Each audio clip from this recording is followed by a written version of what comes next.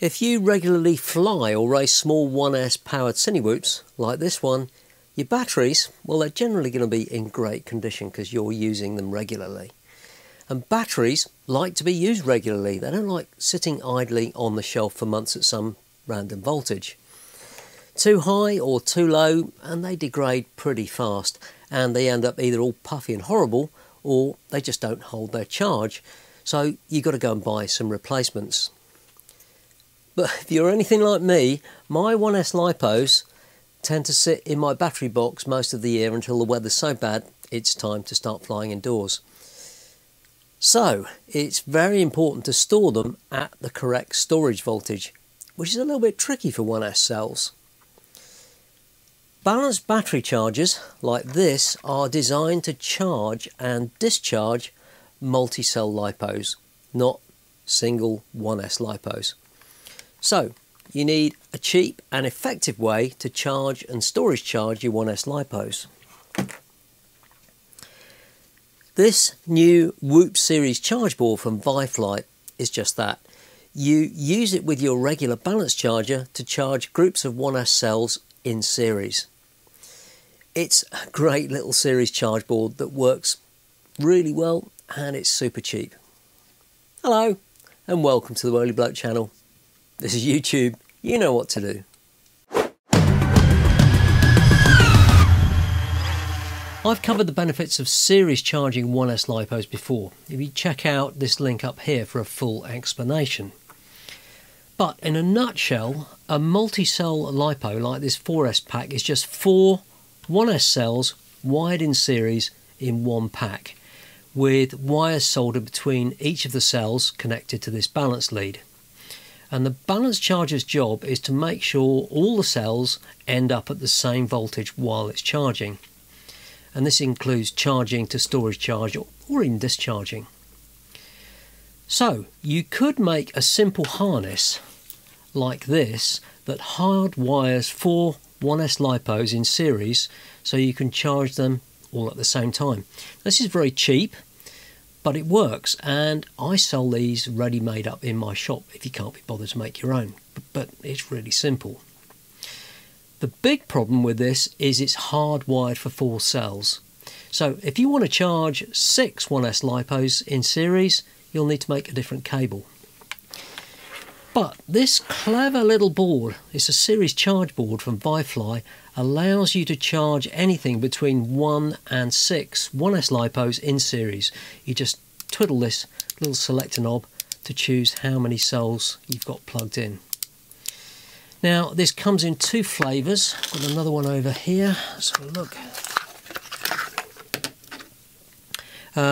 You get one that's got BT2 connectors and one that's got GNB27 connectors, but they've both got PH2 connectors along the edges. So that should pretty much satisfy everyone's needs. And the construction of this is incredibly simple. I really like it because it's not just some boring old box. There's a PCB in the middle with everything soldered to it. And the bread of this sandwich is 2 laser cut acrylic panels that hold everything together with 4 standoffs. And the whole board is fused for safety. And you can just twiddle this knob to select how many cells you're charging. And this simple construction is reflected in the price. £15. And that's about $17, and it's available in the ViFly shop at AliExpress, and I'll leave links in the description so that you can check out the latest prices. So let's go and try and charge some LiPos. So I've got 4 300 milliamp hour LiPos here. I'm going to plug them in the PH2 connections on the side there.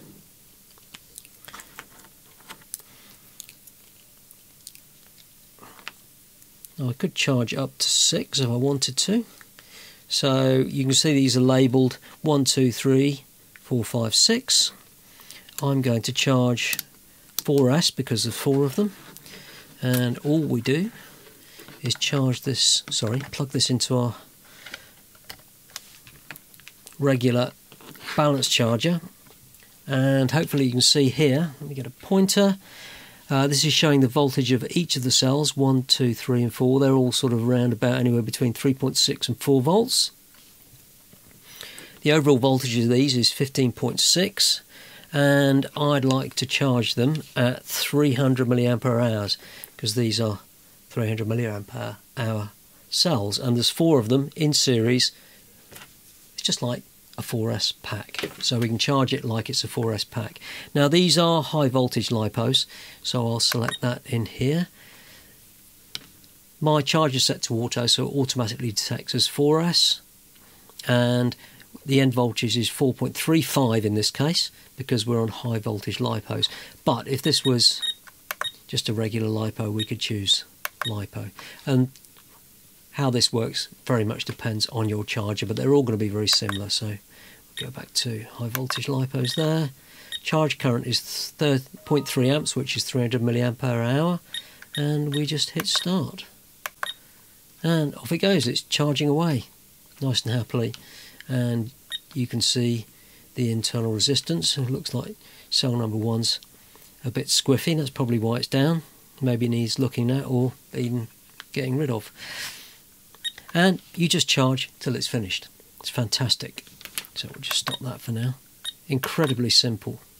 So I could charge 6 of these like that.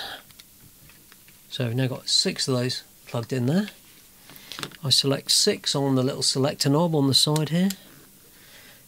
We can see the voltages on the balance charger, and because this is set to auto, you'll see it's picked up.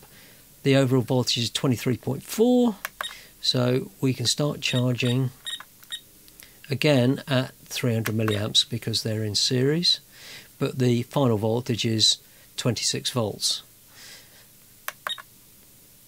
And there we go, charging away quite happily. Let's just stop that for a minute.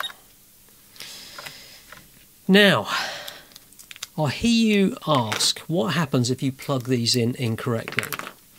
Well, first thing to note is, although these have got the GMB27 or the BT, whatever it is, BT 2.0 connectors on here, you get the PH2 connectors on the side, and that's what I'm using here. You can't plug both in at once, it's one or the other on there. So let's plug one in there, and one in there, and one over here. So I think I'm going to charge 3, so I'll pick 3S on there. You can see that these are all over the place, and what happens if I try to charge it? I'm going to get an error, because the balance charger knows that something's wrong, something's in the wrong place in the wiring of these. Similarly, if I plug these 3 in here, so they're correct, so we've got 1, 2 and 3, but let's say I pick 5S on the selector switch there, start charging. It says that the overall voltage on here doesn't match what's on there, because it's trying to use all 5 balance leads or balance connections. So it's pretty fail safe, and because it's fused, it's all very good. I really like ViFly products. They're always incredibly useful, well made, and at a great price. And this series charge board is no exception. Now, I've been using this for the last few days, bringing my Cinewoop LiPos out of hibernation, and it just works, as you'd expect. It's fantastic. As always, thanks for watching, and if you found this helpful, why not subscribe or maybe buy me a coffee to support the channel? It'd be very much appreciated. And I'll see you next time.